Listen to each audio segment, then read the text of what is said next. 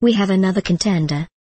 Senator Rand Paul officially announced Tuesday morning that he will be running for president in the 2016 election. He broke the news on his campaign website, writing, "I'm running for president to return our country to the principles of liberty and limited government." The Kentucky senator's site also says he's running to restore liberty and prosperity for ourselves and for future generations. He is scheduled to declare his candidacy at a rally in Louisville, Kentucky. Before entering the world of politics, Rand, 52, owned his own ophthalmology practice and performed eye surgery for 18 years.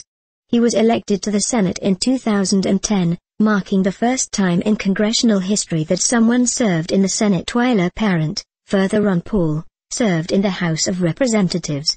Paul was assigned to serve on the Energy and Natural Resources, Health, Education, Labor and Pensions, Homeland Security and Government Affairs and Small Business Committees. He also formed the Senate Tea Party caucus with Jim DeMint and Michael Lee as its inaugural members. Rand also became well known for his 13-hour filibuster 2 years ago, which blasted President Barack Obama's administration's drone policies. He also was one of the few Republicans who traveled to Ferguson, Mo, where he said there is no bigger defender of minority rights in the Congress than himself.